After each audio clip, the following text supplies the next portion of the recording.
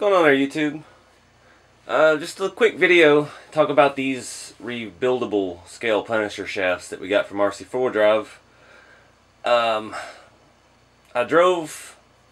driven the Blazer, I think, twice with them on it now, and the part that makes them rebuildable keeps falling out. So we're gonna try some Loctite, but I've lost a few of the pieces. But let me show you what I'm talking about here. Okay, so on the shaft itself, pointing at it here, you've got two screws on each side, and that holds this pin in on the bottom and keeps that little joint all together. You can see on this one I've replaced it with these were some zinc coated scale bolts that I got from Locked Up RC, and yeah, because I lost two of my original bolts that go in there.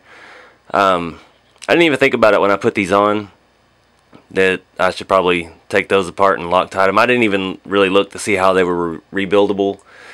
I just threw them on and rolled with it. And they're on the blue truck, on my blue Hilux. I used the rebuildable shafts for the front because they were the length I needed. I have the non-rebuildable in the rear because that's the length I needed. So yeah, didn't even really think about it, the rebuildable ones being that different. So I cut these bolts down and used them. This is the bolt that goes in it. Not sure if you can even see what that looks like. Tiny little stuff here. And yeah, I've got a set of these nut drivers, but I don't have one that fits it, so I'm using a little adapter that comes with RC4 Drive scale hardware. And I've been pulling all those out and Loctiting those. So honestly, I'm kind of disappointed with that. It just seems like something else that I'm going to lose. More little screws. I'm hoping these hold a little better. They're a little bit more robust.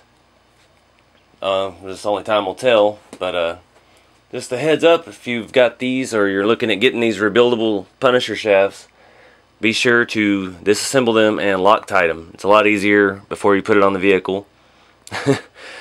So I've got that custom 3D printed skid plate transfer case mount on the blue Hilux, and it blocks the yoke, so you can't really get it. It's just a pain to try and rebuild these while they're on the truck. So that transfer case mount even makes it hard to get the drive shaft off itself. So just something to look at. I mean, it's still a good shaft. I like the way it looks a lot. And just this end, I put these larger bolts in it, the scale hardware. It feels a lot tighter, and I Loctited them.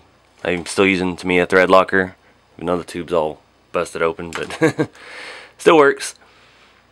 So I'm going to go ahead and finish this one up. I've already done the blue truck. It has the same shaft in the front, and it has the standard non-rebuildable in the back.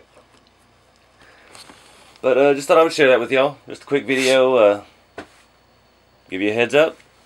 So anyways, thank y'all for watching. Stay tuned for more to come.